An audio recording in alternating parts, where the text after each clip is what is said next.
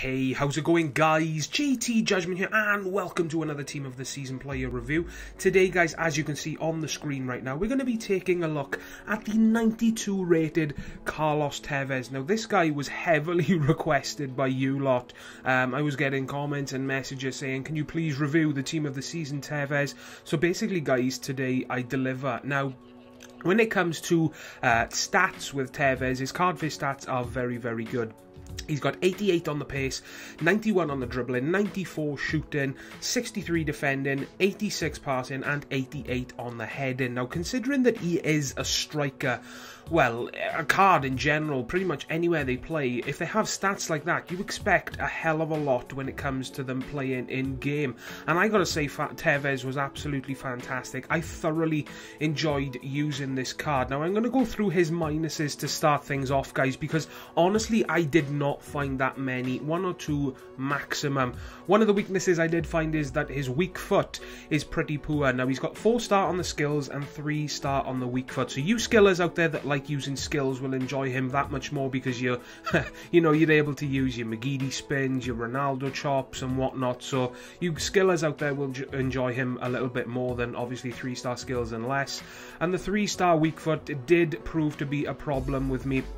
I did get very lucky once or twice, and he did manage to tap it in very close to the keeper with his weak foot.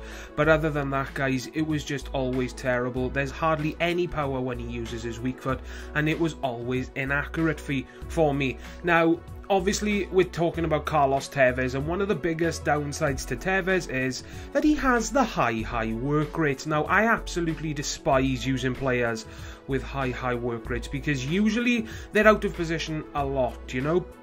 And that's not exactly the issue with Tevez. I mean, he does track back. You can expect it with anyone with the high work rates, guys. It's something that you have to keep in mind. If you're buying a player with the high work rates, keep that in mind, that they're not always going to be in the position that you need them to be in. Now, what happened with me with Tevez is I used him all over the place. I used him as a striker, centre forward, centre attacking midfielder, and a centre midfielder. And to my amazement, the best position that he performed for me was striker. Now, I was not expecting that, because usually if I use a player with high work rates, they usually play best for me back in the middle of the park as the centre midfielder of the team.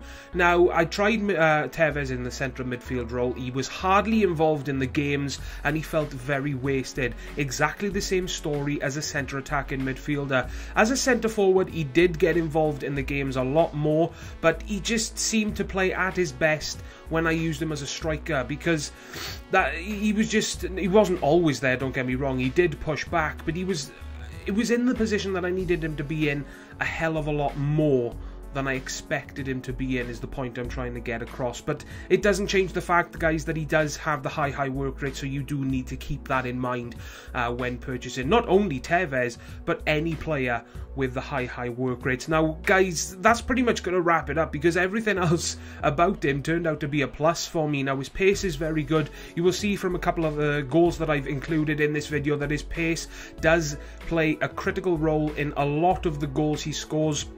Dribbling and ball control with him is absolutely phenomenal. 91 dribbling on the card. I've got to agree with that stat and say his dribbling and ball control feels like what 91 should feel like. He's got good strength. Now, his in-game stats show 91 on the strength and 99 on the aggression. I got to agree completely with those stats. I think the boy is like only 5'7", so the stats, to have stats like that on a player that's short, is kind of rare. And he actually feels that strong, guys. He does hold his own. Don't get me wrong, he's not going to be, out-strengthening everybody as if he's Ibrahimovic. He will get out-muscled at times, but he does definitely hold his own, and he did keep the ball a hell of a lot of times that I expected him to lose the ball, so that did put a smile on my face. His passing is absolutely phenomenal. Now, for a striker, I honestly do not look for passing, but he did surprise me. His passing is phenomenal, and he did make about 10 assists for me in the 15 games that I played with him, which obviously put a big smile on my face. Also, another big surprise that I found with him is that he is very good in the air. Now, he's got 80 heading on the card, which is a decent stat to have, but he is very short, so I expected him to get outbeaten in the air by all the defenders that I come up against. But he did surprise me, and he did score a couple of header goals, and he did get the ball. You know, his aerial ability in general was pretty decent for, you know, considering how tall he is. He's also got the 4-star skills that I've already mentioned, and his right foot shot, guys, saving the best till last. His right foot is absolutely fantastic. You know, when I went into the first few games that I played, the first thing that came to my mind is RVP, in the sense that back when I used the man of the match Robin van Persie, nearly every, if not every shot that I took either went in or forced the keeper to pull off a phenomenal save to stop it from going in.